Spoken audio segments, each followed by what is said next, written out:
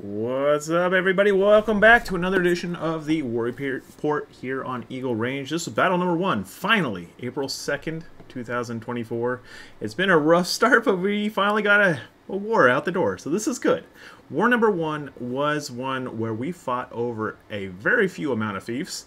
There's not a whole lot that's unlocked at this level of the game. So it is kind of tight quarters. So it's going to be really interesting to show you just how many people were actually on this battlefield, even with the very few fiefs that we have. Before we get started, I need to cover some key terms. Prestige is the value of the land that you own. Acclaim is the total amount of prestige you earn across the course of the season. Renown is a change in your property value. And Triumphs is the end of season prize money we're all fighting for. Next up, we're going to take a look at some upcoming events. All right. So, Eve of the Storm. This is technically Phase 2. We didn't even have a Phase 1, so all those looking forward to Blue Season, sorry, there was no Blue Season. I hope you had fun the first 2 weeks because we didn't have any wars. Battle number 2, April 6th, that's this Saturday. We're going to see some house level 5s. That's going to open up a whole new batch of fiefs, and you'll be able to take those. Next time that we see a level up on those houses is level 6 on battle number 4, April 13th. So you're going to have a little road ahead before you actually get into some of those fiefs. Some of those in Miaoyang aren't going to open up until later in the season, so just sit tight, enjoy the land that you have, and if you have horse nodes, cha-ching, cha-ching. Alright, let's go ahead and take a look at the new battle summary. Here we go. 54 houses. 54 houses is what we had on the battlefield tonight. 13 alliances fighting over 86 fiefs. There's a total of 20,695 prestige on the board. Over on Miaoyang, they have a medium-sized slice of the pie with 6,045 prestige. Total of 26 fiefs being fought over. 42% is cohorts.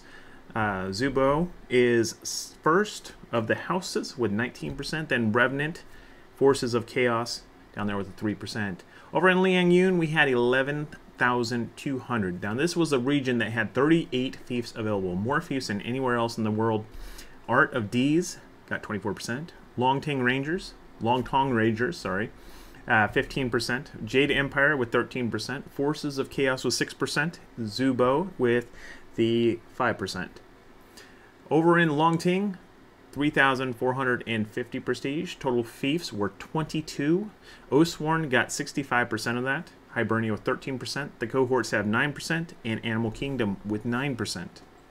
Next up, we are going to slide on over to the War for Anliang. This is Maoyang, and check it out. It's a sad place. Look at these civilians. They are just miserable. Now, over the course of the season, you can make these little peasants happy. They can become very happy peasants if you do some fief quests and build up this property and make it glorious. Now, that prestige bar down there at the bottom shows that you are at Prosperity Tier 1. It's devastated. There are 4 total towns being fought over tonight, 22 villages. 6,045 is the regional prosperity. You're looking at 195 over the baseline. So we did see some upgrades between the start of the season and now, but not much. We're going to start seeing that a little later. So the biggest landowners right now is Maoyang Legion with 13,260 total prestige. Noble is second with 1,170. Monarch in third, 780. Bandits with 390. And then Barbarians with 390.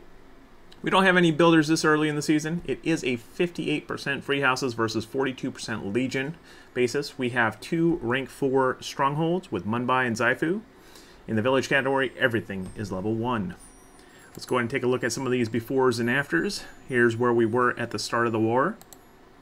Here's where we are at the end of the war.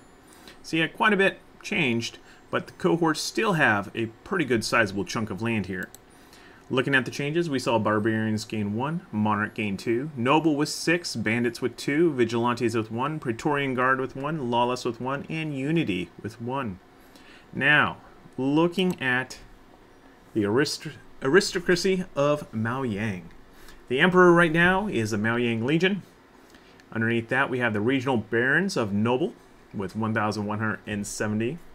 Underneath that, we have the Regional Stewards with Monarch, Barbarians, Bandits, Unity, Praetorian Guard, Lawless, and Vigilantes. Now, if we're looking for the race for the capital, nobody's even going to be in the hunting yet because there's not enough points on the board to even warrant being called in the hunt. So, looking at the Rising Kingdoms, we didn't see anything. Looking in the Crumbling Empires, we didn't see anything, but nobody owned anything last week, so, you know. Unit kits, nothing. This is going to be a really rough zone because there isn't a lot of fiefs that are high level to begin with, so there's not a lot of crafting. So it's going to be really rough before that gets there. If you're looking to craft siege weapons, Desert Edge has the well-made Hwacha air launchers, well-made mortars, Keith Commune with the well-made cannons, well-made mortars, Nightingale Town with a well-made ballista, a well-made mortar. Now, if you're looking for fief quests, we do have some of those. Mumbai has the 10 rare Rebel Cavalry kits for 3,300, as does Zaifu. Top honor gains goes to Mumbai with 1 Epic Artillery for 660 honor. Top House EXP, many of you were still grinding the House EXP. Zaifu has 100 regional exotics for 220. You can also drop off 100 regional exotics at Kongshi, Yunlai, and Common. If you are in Maoyang wondering where you get your regional exotics, that would be the tree nodes and the iron nodes. Next up, we're going to slide on over to the War for Daichang. This is Liang Yun, just south of Maoyang. Here you go. These peasants are slightly happier because Liang Yun actually starts slightly built up. So it is a poor rating. It's not quite great, but it's at least not sad and miserable and bleak. So we have 92% free houses, 8% Legion of this stuff that is takeable at this point. 9 towns, 1 fort, and 28 villages were on the board today to be fought over. That's 11,200 prosperity total. So Liang Yun Legion has 5,900 of that. Gaia with 1,350. Art of War with 1,350. Shockers 1,100. I-Team with 900. If we're looking for the most prestigious strongholds, you have Narth, Hebo, Gadoa, Healy, and Yun Sing. I think there's actually a 5th, or a 6th, but I'm forgetting which one it was. In the flourishing villages, we have Day, Jandai, Jingdong, or Jinggong, Yumi, and Yingma.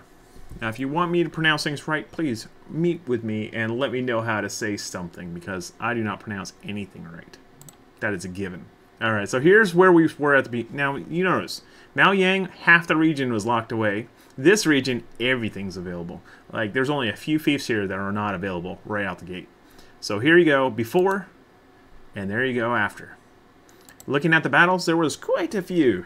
Art of War with 2, Shockers with 3, Gaia with 2, Black Templars with 1, Vanguard with 2, I-Team with 3, Infamous with 1, Durandon with 1, Dauntless with 1, Stack 3 with 4, Unity with 2, Homegrown with 2, Atlas with 2, Speak with 1, Here with 2, Sardukar with 1, Mortality with 1, Death Guard with 1, Immortal QC with 1, Odin with 1, and Soda with 1. I believe I said Mortality with 1. Alright, so looking at the aristocracy of Liangyun, there you go. The Liangyun Legion is the current king of Liangyun. Underneath them, they have the 3 barons of Gaia, Art of War, and Shockers. Below that, we have our regional stewards of I-Team, Stack 3, Vanguard, Infamous, Durandon, Black Templars, Unity, Atlas, Homegrown, Here, Death Guard, Dauntless, Sardukar, I think is how you'd pronounce it. Immortal QC, Speak, Odin, Soda, and Mortality. Looking at the race for the capital, we don't quite have anyone on the board in the running yet, but we'll have someone there soon, no doubt.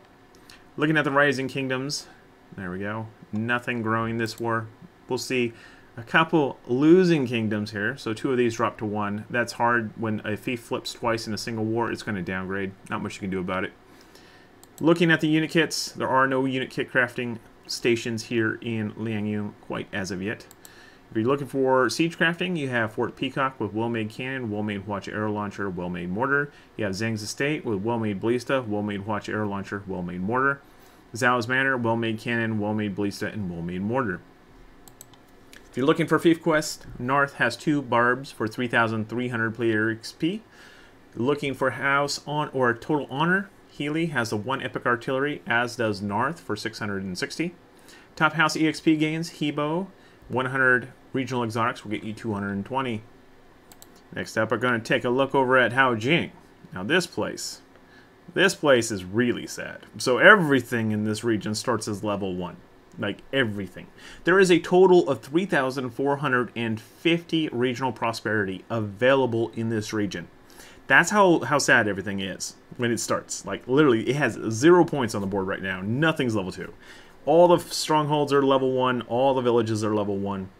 Longting Legion owns pretty much 6,150 prestige worth of land right now. The Fallen with 1,950. Initiative with 300. Undying Wolves with 300. And Goshkia with 150. Now, looking at the war before, this is all we were fighting over. I believe it was 21 villages.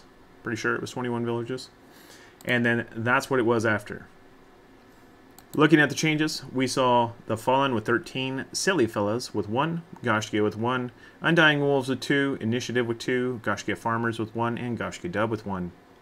Looking at the houses of Longting, we have the Longting Legion as the king. The Barons are the Fallen of Oathsworn. Then followed are the Stewards of Initiative, Undying Wolves, Silly Fellas, Goshkia Farmers, Goshkia, and Goshkia Dub. Looking for the race for the capital city. Now, for the regional influence, please do not take House Rank 10 and House Regional Influence 10,000 yet. That is a placeholder because the game doesn't tell me what it needs to be yet. As soon as I know the real information, it's going to swap in there. I just don't want people thinking that they were in range and they weren't. So I'd rather set the bar really high and lower it as I gain the information that we need. Looking at Rising Kingdoms, there were none. Looking at Crumbling Empires, when you're at the bottom, there's nowhere else to fall. Unit kits, there are none. Now, if you're looking for Siegecraft, there are 2 places in this whole region that will allow you to craft 1 siege weapon apiece. Fort Liang Shingzai with the well-made Culver, and then however you pronounce the Heinz Ketchup with well-made Scorpio. Now, looking at the fief quests, Fufeng with 2 barbs for 3,000. That's a really good quest. Wangkiagan has it as well with the 2 barbs. That's a super easy quest. If you need horses, look towards the north side of Longting. There is a crap ton of horse nodes up there. That is what I refer to as the gold mine.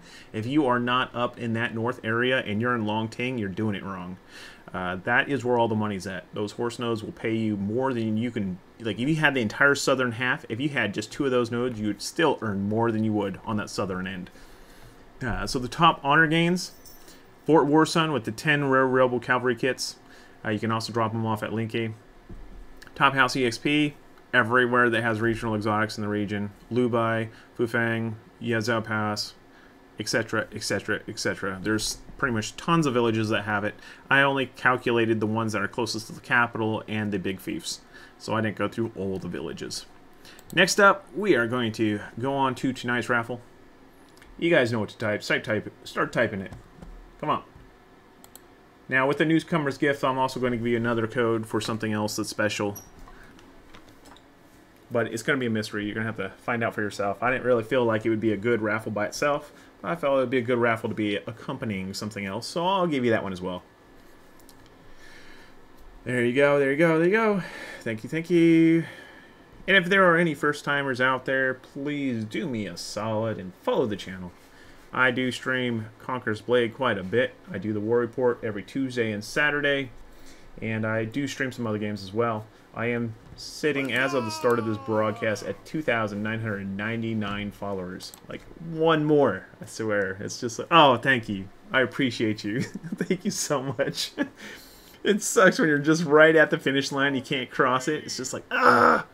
Thank you so much, Preston. All right. I think we're good. Let's go on a roll. Let's go on a roll. Congratulations to Mana Surge. You're tonight's winner. I will shoot you the code after the stream. Please make sure that Twitch messaging is turned on so I can send you your winnings. I don't want it to sit there and la land and never get to you. All right, so next up is the rankings. Now, when it comes to top fiefs, I don't have anything here because nothing's been upgraded yet to the level of 4 or higher. So we're going to have to wait until we get some level 5s before this starts showing up. I'll probably rotate it out until we do. But, you know, if we're looking at house rankings, here we go. Silly Fellas. That's the new house of the season. We've had a lot of returning houses. Silly Fellas is the first one that was a brand new house. Now we're looking at houses by level. Check this out. Look at how many houses made to level 4. I mean, everyone woke up this season and they're like, we're going all the way this time. Fallen, Art of War, Gaia, Shockers, I-Team, Stack 3, Monarch, Vanguard, Durandon, Black Templars, Unity, Barbarians, Bandits, Homegrown, Initiative, Atlas, Undying Wolves, Lawless, Vigilantes, Mortality, Gashkia Dub, Gashkia, Speak, Odin, Death Guard, Immortal QC, Khan, and the Notoriety Club, all level 4. Level 3 houses, we have Noble here, Praetorian Guard, Sedukar, Dauntless, Soda, Savages, C. House level 2, Silly Fellas, Muramasa, Birds of Prey, Lionheart, and Sea Serpents. Looking at population gains, Infamous was the big winner this week with 62 grown from where we saw them last. Praetorian Guard with 34, Unity with 18, Odin with 14, Monarch with 10, Bandits with 8, The Fallen with 7, Durandon with 7, Initiative with 6, I-Team with 5. In the population decline category, we saw Speak shed 8, Death Guard shed 5. Top gains of the night go to The Fallen with 13, Noble with 6, Stack 3 with 4, I-Team with 3, Shockers with 3, Unity with 3, Art of War with 2, Atlas with 2, Bandits with 2, and Gaia with 2. Looking at our top 10, we have The Fallen up top of Oathsworn with 1,950 prestige. Level is 4, McGee's the Liege. Population is 88. Seasonal claim of 1,950. Renown of 0. Property value of 65 triumphs.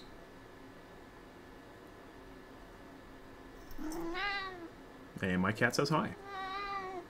Second place, we have Art of War with Jade Empire, 1,350 prestige. Level is 4. Dealer for life is a liege. Population is 98. Seasonal claim of 1,350. Renown of 0. Property value of 70 triumphs.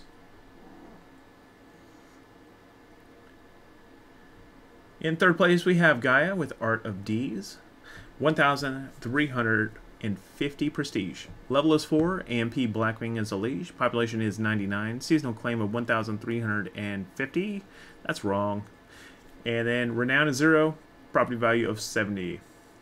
Maybe it's right. It is right. Next up, 4th is Noble with 1,170 prestige. Level is 3. Nathan Riener is the liege. Population is 34. Seasonal claim of 1,170. Renown of 0. Property value of 30 triumphs.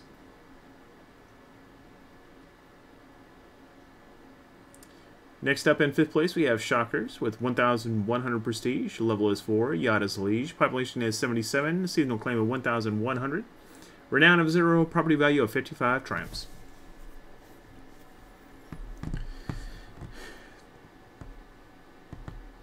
Next up in 6th place, we have I-Team of Long Tong Rangers. 900 prestige. Level is 4. Meathead Bill is the liege. Population is 100. Seasonal claim of 900. Renown of 0. Property value of 40 triumphs.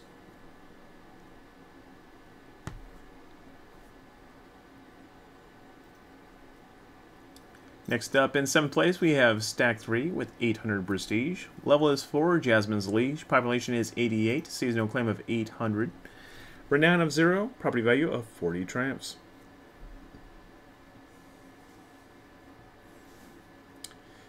Bringing up that 8th place, we have Monarch of Zhu Bao. That is 780 prestige. Level is 4. Eric the Penguin's the liege. Population is 100. Seasonal claim of 780. Renown is 0. Property value of 30 triumphs.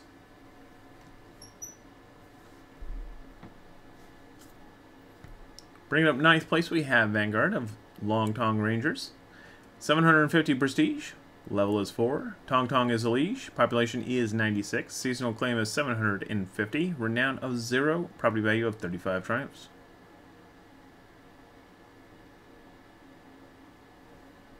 Alright, and 10th place we have Infamous of Art of D's with 750 prestige. Level is 1. I'm in the Sky is a liege. Population is 80. Seasonal claim of 750. Renown of 0. Property value of 40 triumphs. Brings around to our top 30. There you are. Go ahead and find yourself. Write your mom. Let her know what you rank. There you go. Alrighty. Gonna move along. Next up, we're taking a look at the historical acclaim board. Now, a lot of houses are back again this season. We're going to see a lot of progress. We're going to see some of these houses over on the far right side creep their way to the far left side. Whole lot of players on the field right now, so we're going to see how many shake out. It's going to be interesting to see what houses survive and which houses die. Looking at top builders, there is none. Casualties, there shouldn't be any. So we're going to jump right on over to the Alliance rankings. Here we go. So, free agents. Got quite a few of them. Noble, Shockers, Stack 3, Bandits, Atlas, Lawless, Sardukar, Silly Fellas, and Odin. All looking for alliances right now. Taking a look at the alliance changes. I bet you aren't used to seeing this many alliance changes, but Art of War joined Jade Empire. Barbarians joined Zhu Bao. Black Templars joined Zhu Bao. Continental departed Deliverance. Durandon joined Art of D's. Gaia joined Art of D's. Initiative joined Oathsworn. I-Team joined Long Tong Rangers. Lawless departed Shadowfall Legion. Monarch joined Zhu Bao. Mortality joined Jade Empire. Shockers departed Inglorious. Stack 3 departed Shadowfall Legion. The Fallen joined Oathsworn. Unity joined Forces of Chaos. And Vanguard joined Long Tong Rangers. Alright, so looking at the alliance gains and losses, we had Oathsworn gaining 15, Long Tong Rangers with 5, Forces of Chaos with 5, Zhu Bao with 4, Art of D's 4, No Evil with 3, Maelstrom with 3, Hibernia with 3, Jade Empire with 3, and Revenant with 2. Taking a look at those top 10 alliances, Art of D's is number 1 with 2,700. They had 4 towns with 2,700 total seasonal acclaim. Renown is 0, property value of 140 triumphs. Population is 269. Infamous is the lead with Gaia and Durandon at their side.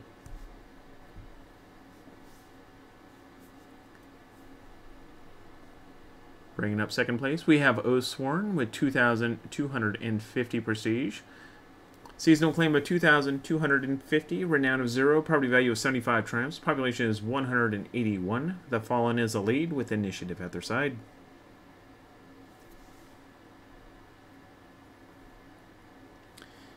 In third place, we have none other than Zubao with 1,770 prestige.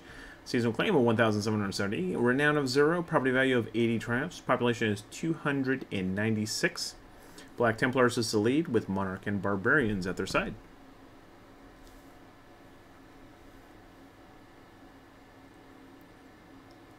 Next up in fourth place, we have Long Tong Rangers with 1,650 prestige. Seasonal claim of 1,650. Renown of 0. Property value of 75 triumphs.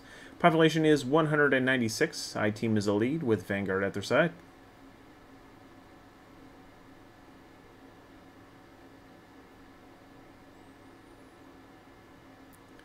Alright, next up we have number 5, Jade Empire, 1,500 prestige, seasonal claim of 1,500, renown of 0, property value of 75 triumphs, population is 197, Art of War is elite with mortality at their side.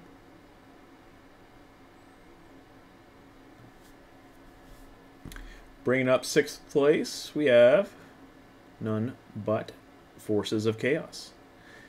845 prestige, 845 seasonal claim, renown of 0, property value of 30 triumphs, population is 217. Death Guard is the lead with Unity and Soda at their side.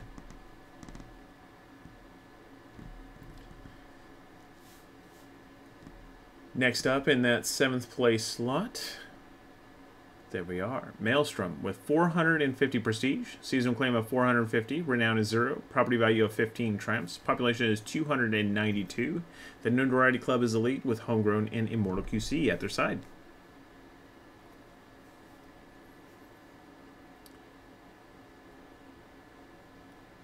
Next up in 8th place, we have Hibernia with 450 prestige, seasonal claim of 450, renown of 0, property value of 15 triumphs, population is 223. Goshkia is the lead with Goshkia Dub and Goshkia Farmers at their side.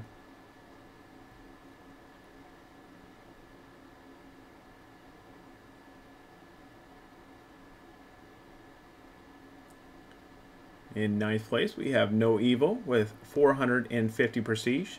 Seasonal claim of 450, renown of 0, property value of 15 triumphs. Population is 274. Speak is the lead with Hear and See at their side.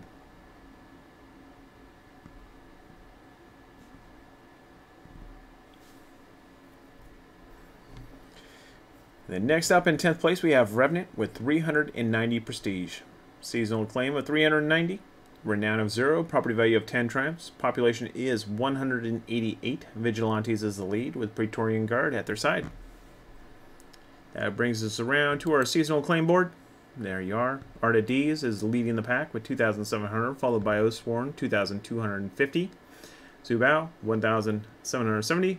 Long Tong Rangers with 1,650. Jade Empire, 1,500. Forces of Chaos, 845. Hibernia, 450. Maelstrom 450, No Evil with 450, Revenant 390, Animal Kingdom 300, Deucebolt with 150, and Colin with 0. Take a look at that historical acclaim board real quick. There you have it. Got a whole lot of alliances that we had last season that ended up folding. So we have a lot of openings over there on the far left side. So we're going to see some brand new alliances form up. If you look at this board, you see what, 4 on the left column, 1 in the second column, 1 in the third column, 2 in the 4th column, and nobody in the 5th column. So it's pretty much all new alliances creeping up this board this season. Should be an interesting one. I do hope that you enjoyed the changes I made. This has been the War Report. You can learn more about the War Report at gsch.info/War Report. I have changed that page as well, and I'm actually working on something really cool that I hope to show you a little later this season, but it's going to be awesome. So I really hope that you enjoyed it. Be sure to check out your fiefs. You can see complete historical analysis of each fief. It's a good time. In any case, enjoy the credits. I know you always love it, so here you go.